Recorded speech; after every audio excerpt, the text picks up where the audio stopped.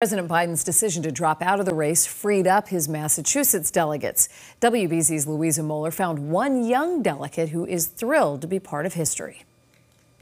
There are 116 Massachusetts delegates headed to the Democratic National Convention in August. Some of them so young, they've never voted in a presidential election before. We spoke with one of these young people who says he's ready to meet this moment.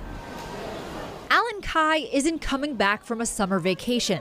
Louisa, it's so nice to meet you. Nice to meet you. Yeah. His trips look like photo ops with senators and gavels on a stage because Alan is 18, from Newton, and a delegate to the Democratic National Convention in Chicago. I mean, as a delegate myself, I think that it's my responsibility to represent the people who elected me there. At a moment that is unprecedented in American history. I was in a bus with 30-something first-time Gen Z voters. Somebody just shouted that Joe Biden had dropped out, and there was so much screaming going on. Take your hands off of me. The last time that even comes close was the volatile, contested 1968 Democratic National Convention. Were your parents alive in 1968? My mom was actually just born in 1968. And now Alan and dozens of other Massachusetts delegates, no longer bound to President Joe Biden, are faced with a choice. It's also my responsibility to speak for the youth, the millions of youth who don't have a voice on Capitol Hill.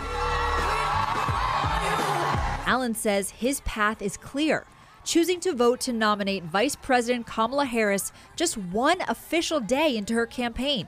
I believe that Kamala is the best way forward for our generation, but also for this state and the United States. The moment is extraordinary, but Alan says it won't overwhelm him.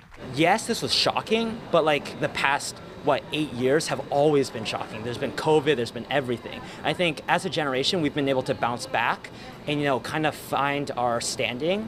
And I think we'll bounce back from this. After a call this evening, the Massachusetts Democratic Party said its delegates overwhelmingly support Harris, and Governor Moller called for a unified endorsement of the VP.